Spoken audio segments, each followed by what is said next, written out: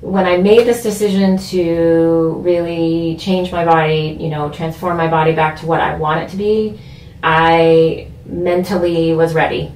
And I'm mentally all in on this. And I don't like to waste a workout too. When I'm here, I'm not going to waste my time doing it That's a good point. halfway. That's a great point. I am here to work hard, and I feel like I put 100% of my effort into every workout. And I think that, like, for advice for people, if you're going to spend your time, I mean, we all have very little free time, right, in this world. And if you're going to spend an hour or 45 minutes, whatever it is, on a workout, why waste it? You might as well put everything into it and get the most out of it that you can. What a great